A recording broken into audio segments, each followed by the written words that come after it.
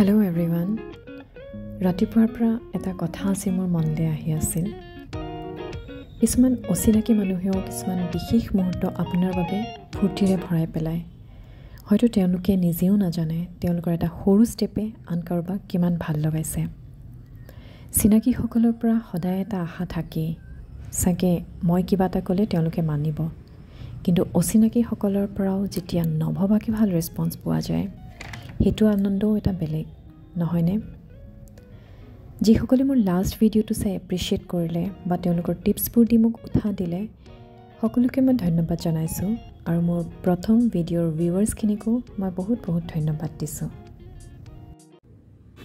ৰাতিপুৱা খোজকাঢ়ি অহাৰ পিছত মোৰ মনটো বহুত ফ্ৰেছ ফিল কৰোঁ আৰু এই অনুভৱটোৱে মনটো শান্ত কৰিও ৰাখে। এই দিনটোৰ কাৰণে প্ৰডাক্টিভিটিও বঢ়াই দিয়ে। ভাবিলোঁ আজি গাখীৰ চাহ একাপকে খাওঁ। সাধাৰণতে খালী পেটত মই গাখীৰ চাহ খুব কমেই খাওঁ, কেতিয়াবা বাহিৰত গ'লে উপায় নাথাকিলে বেলেগ কথা। অৱশ্যে মই শুই উঠিয়ে গৰম পানী খাই লৈছিলোঁ। এই যে আমি ডেইলি খোৱা চাহকাপ ইয়াৰো বহুত গুণ আছে। মই বৰ্তমান গাখীৰ চাহৰ কথা কোৱা নাই, মই গ্ৰীণ টি আৰু লাল চাহ এইবোৰৰ কথা কৈছোঁ। ই আমাৰ ইমিউনিটি ষ্ট্ৰং কৰাৰ লগতে বহুত বেমাৰৰ বাবেও পথ্য হয়। এটা কথা ক'ম ভাবিছোঁ, মোৰ কিছুমান নন আছামিজ ফ্ৰেণ্ড আছে যি মোৰ ভিডিঅ'টো কিনো বনাইছোঁ চাব ইচ্ছা কৰে কিন্তু অসমীয়া একদম বুজি নাপায়। চাহকাপৰ স্মৃতি বহুত বন্ধু বান্ধৱৰ লগত থাকে নহয়নে? তেনেকুৱা কিছুমান অসমীয়া বুজি নোপোৱা বন্ধুৰ বাবে মই দুটা ভাষা মিক্স কৰি ক'ম ভাবিছোঁ। যদি আপোনালোকৰ পচন্দ নহয় মোক জনাব পাৰে, মই বেয়া নাপাওঁ। If you are the host of a tea party, it's always a good idea to have some discussion topics. One analysis of tea and its effects on the risk for developing diabetes concluded that drinking 3 or more cups of tea per day was linked to a lower risk of diabetes. Like black tea may help reduce insulin resistance, ginger tea lower fasting blood sugar. If you have diabetes, it's important to keep beverage sugar free. So, according to a recent study, tea may aid in preventing the emergence of diabetic problems such as kidney damage, nerve damage, eyesight loss, and also tea is a great choice for individuals with diabetes. There are so many herbal tea varieties like ginger tea, peppermint tea, hibiscus tea. These all are excellent options for people with diabetes. Now the question is milk tea for a diabetic is a good idea? Answer is no. The reason behind it is animal milk that we use to prepare tea contains some IGF molecules that increase sugar. After that, a person adds sugar to the tea. Further, it raises the sugar level and the drink becomes unhealthy for the diabetic person. If you still want to have milk tea, you can take plant-based milk such as almond milk instead of animal variety milk. চাহৰ পিছতেই ব্ৰেকফাষ্টৰ কথা আহে। Breakfast বুলি ক'লেই আমাৰ মনলৈ বহুতো healthy আৰু আনহেল্ডি ৰেচিপিৰ কথা আহে। আজি এটা তেনেকুৱা ৰেচিপিৰ বিষয়ে ক'বলৈ ওলাইছোঁ যিটো কম ইনগ্ৰিডিয়েণ্ট আৰু কম টাইমত বনাব পৰা যায়।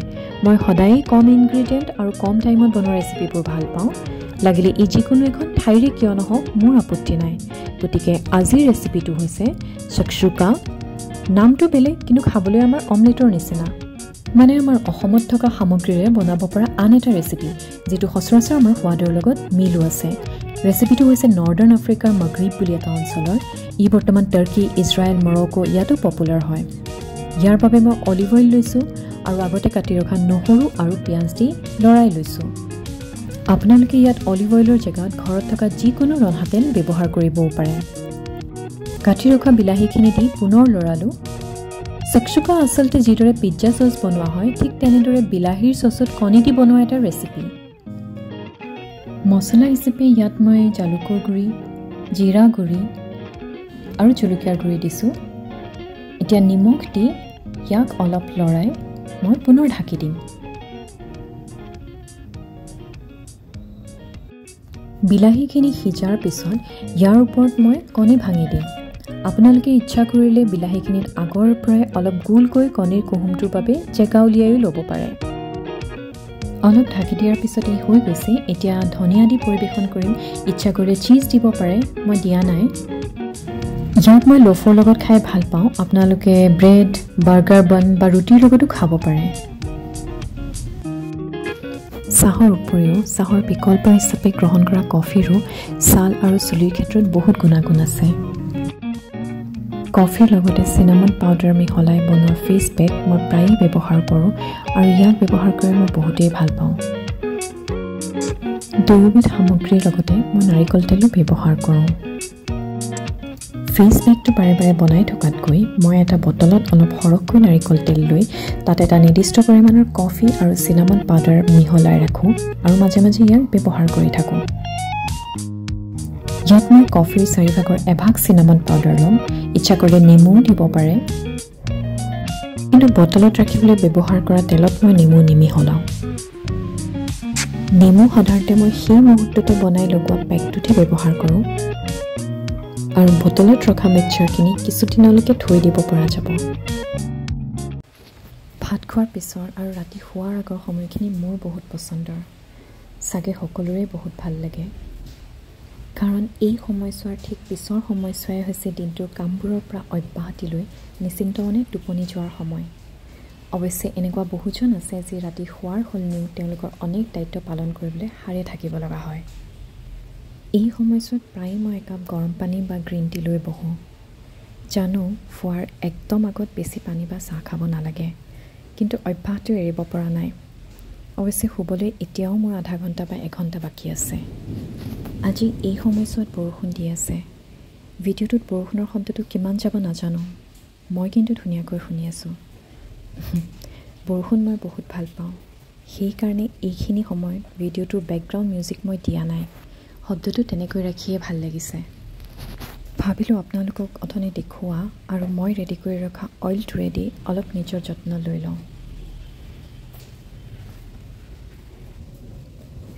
নাৰিকলৰ তেল মোৰ বহুতেই প্ৰিয় হয়।